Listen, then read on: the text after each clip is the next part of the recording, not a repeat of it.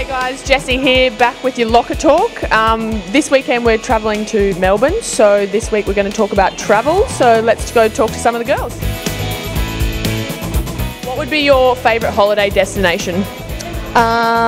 Probably I've always wanted to go to Iceland, but I've never been, so yeah, Iceland. The States, I've been there like 3 times now and there's still so much I haven't seen, so yeah. I'd probably say Lake Tahoe over in the States. I love Fiji, but I want to go to Japan.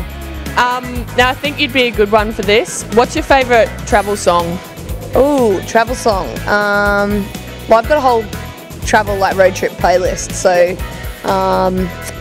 Good sing-along one?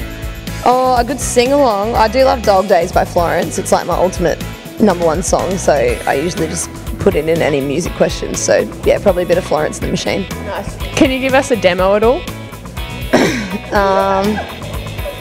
Nah, not really. She can hit pretty high notes, and as we've all seen from my Celine Dion fiascos.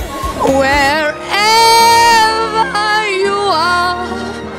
you are here in my heart, and my heart will go on and on. I do tend to like struggle a little bit on those high ones, and yeah, so it's more of a clap along on the steering wheel, I reckon. Life is a Highway, Rascal Flatts version, yeah.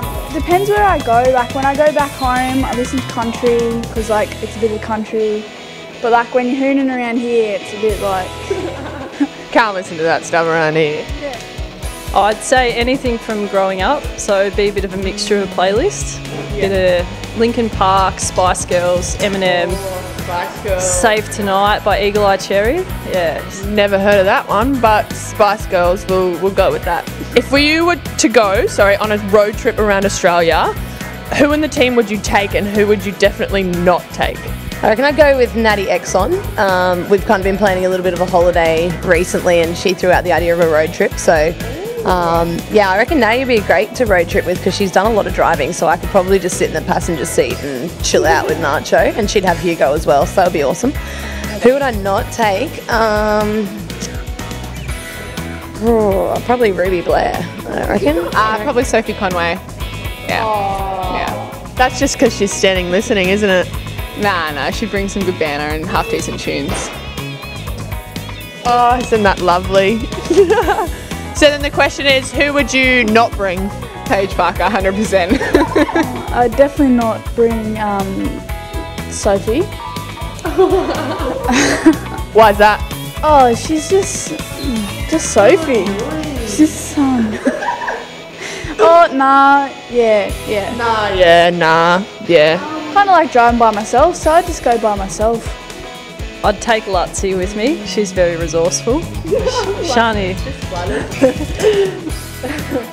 I wouldn't take Gabby Collingwood because there's just too much Taylor Swift. It would be just overdone. I wouldn't handle it. If you were on a deserted island, private island, you could pick anyone in the world, who would be with you? What's that festival called that was on that island? Oh, Fire? Yeah, so Fire style.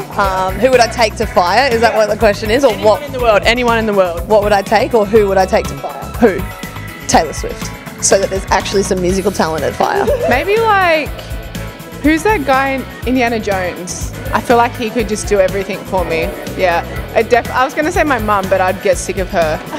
Sorry, Mum. You take like Bear Grylls, he'll like make you survive like the whole time. Yeah, but Indiana Jones is like way more like just cool. Yeah. I have to say my partner. Be a bit cheesy there. Aww. Yep. That's nice. No one has said that yet. Actually, that's kind of weird that no one said that yet. Bear Grylls. That's what I said. Smart. You'd survive, right?